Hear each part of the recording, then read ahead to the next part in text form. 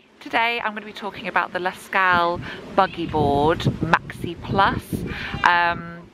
It is the new version of their Maxi, which incorporates a little seat, which is fantastic.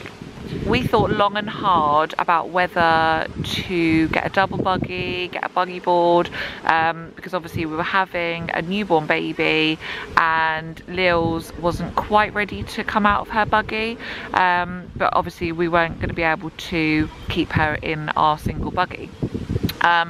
So we did think about getting a double, but she's at the age where she's almost 3 and it just seemed a bit silly to go for a double when she wasn't going to be in a pushchair for very long, and there'd be times when she just wouldn't want one at all.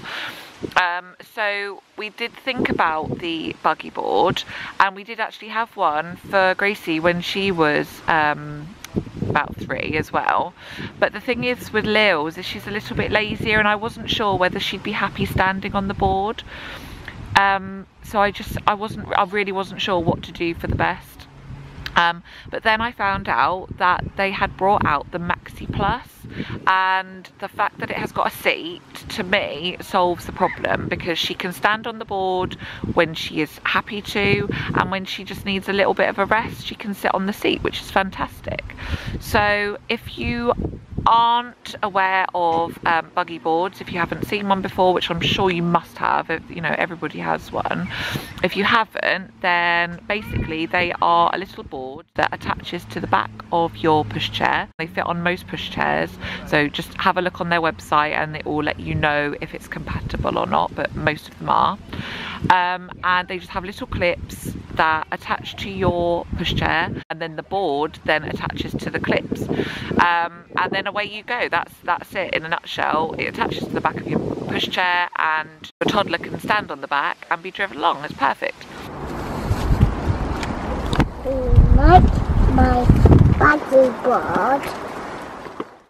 So the Maxi Plus incorporates a little hole, basically on the board. It has a little hole for you to attach the new seat. The great thing is you can put the seat down if they don't want to be using it, and it easily slides up for when they are needing that little bit of a rest. So it just solves the problem for us. She doesn't always need it. Sometimes she's happy to walk along. Sometimes she's feeling a little bit tired, and so she wants to stand on the board. And then when she's really feeling tired, she can have a little sit down, which is perfect.